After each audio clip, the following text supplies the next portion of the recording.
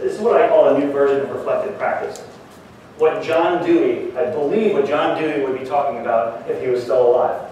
Because he was the one who started championing, like, you have to think about what you do in order to change and improve. You have to think about it. In college, they made us write reflection papers, and like, blah, blah, blah, blah.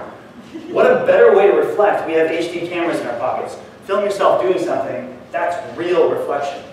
You can't lie to yourself when you watch yourself.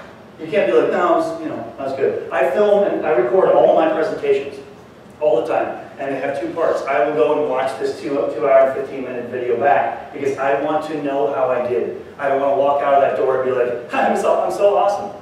I'm so all the time. I want to know for sure there are things that I can improve. Doing this is the only way of reaching my potential. Sports teams, all of them do it. Dancers, musicians, everybody's been doing this forever to reach their potential. It's time for teachers to take that on and reach your potential in the information we're supposed to be delivering. Even things like how I'm using eye contact, how I'm using gesturing, how I'm using facial cues, all these things that are critical for students, especially students like special ed and ESL students.